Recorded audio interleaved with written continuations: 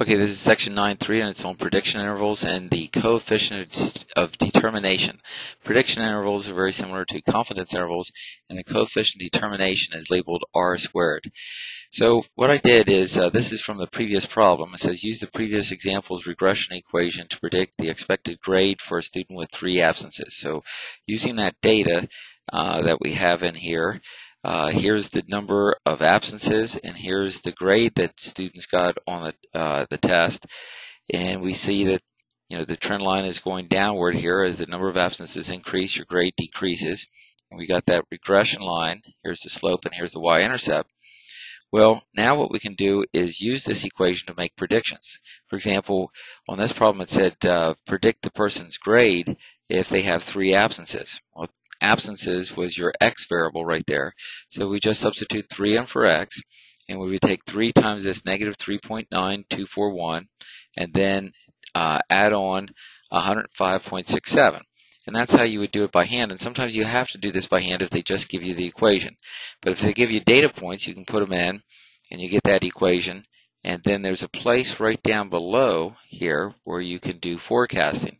So if you wanted to know a person's grade with 3 absences, once you have the data points in there, just type in 3 for x, and their predicted grade on the test is a 93.89.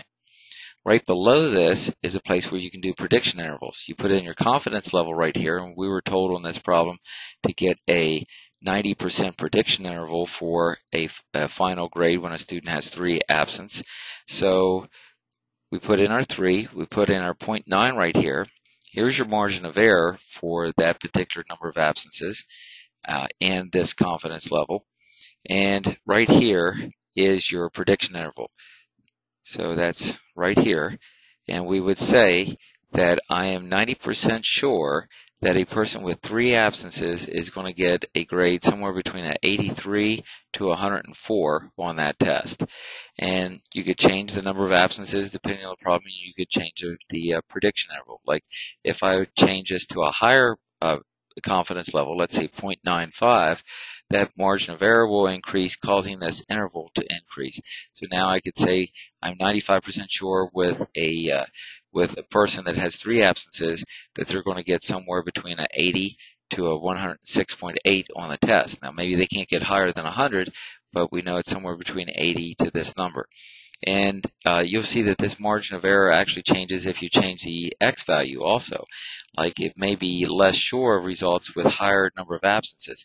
Let's say put a 10 in here once and watch what happens. Well, it actually decreased it a little bit, and now we have this prediction interval for somebody that has 10 absences.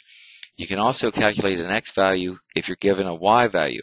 Like for example, if we wanted to find out how many absences could a person have and still end up with an 80 on the test, you would put 80 in for y, and it will calculate the x value for you. So according to this data, you could end up with an 80 even though you missed 6.54 classes.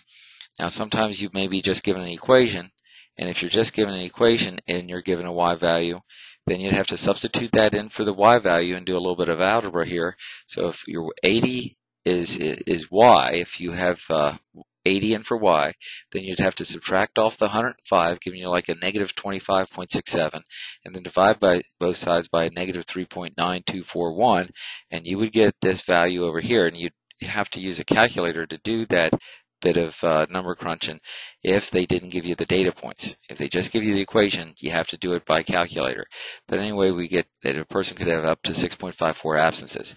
The other topic in this section is your coefficient determination, which is called R squared. And we can see on this particular problem, our R squared value is 0.95.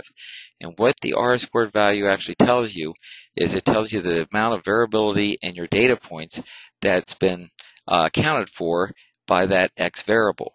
So the amount of variability in these data points, we can see that they're kind of spread out here, but they're not very far away from the line.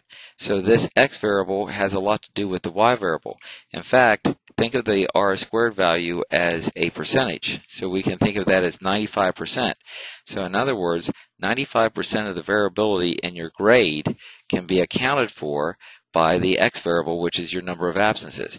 So number of absences, according to this data, is a huge variable on a person's grade. It accounts for 95% of the reason why you get the grade that you get, according to this data. I mean, even if this was only 20%, it would be a huge variable, but being 95%, it really is a very important variable in a person's grade, according to this data.